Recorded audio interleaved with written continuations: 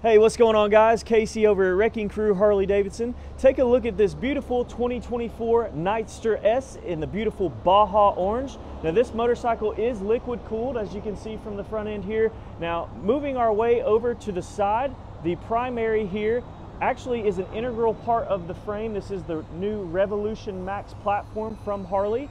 It is a 975cc, and it actually is the lightest bike that Harley makes in production right now, coming in at a whopping 487 pounds.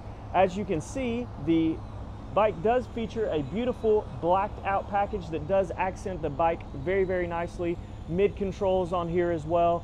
And then you also do have a passenger pillion for those of you who do want to ride to uprighting. This is an excellent bike for those of you who do want to get started into the Harley world, or for anybody who's looking for something extremely light. Now, this bike also does feature 3 different riding modes. So you have rain mode, sport mode, and street mode, and all of them definitely affect the bike and how it rides. Now, I do want you guys to come over, check this bike out at Wrecking Crew Harley-Davidson, and make sure you get this bike before it's gone.